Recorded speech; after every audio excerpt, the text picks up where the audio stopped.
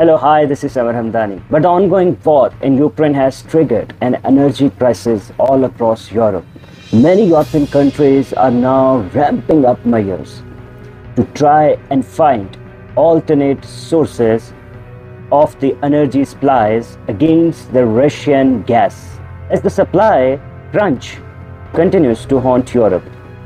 And Russia has now said that it will be temporarily halting the Nord Stream 1 pipeline for what it describes as annual maintenance work. Now, according to reports, the maintenance work, which is expected to start from today, will continue until the 25th to 21st of June. But there are fears that this maintenance work could, of course, much longer in terms of its duration for political reasons. The government officials and gas importing companies fear that Moscow will extend this temporary suspension beyond the scheduled time frame to intensify the gas crisis that remains in the country, and also for their support of Kiev amidst the ongoing what this is are consequences that many of these West European nations fear Russia would want to impose on them.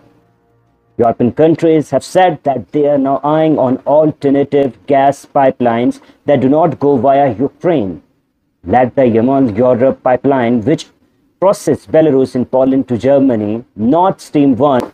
The Nord Stream 1 pipeline transports nearly about 55 billion cubic meters of gas annually from Russia to Germany under the Baltic Sea. Last month, Moscow slashed the gas flow to nearly about 40% of the pipeline's total capacity, citing the delayed return of equipment being serviced in Canada. Now, Canada, however, has said that it will return the repaired turbine so that gas flow can continue without any hindrance. But the Canadian government decisions, however, has not been gone down really well in Ukraine. Ukrainian Foreign Ministry has openly criticized the decision and is called deeply disappointing. The minister in the official statement has said that the decision sets a dangerous precedent. It also warned that the transfer of the turbine will allow Russia to use energy as a weapon of war.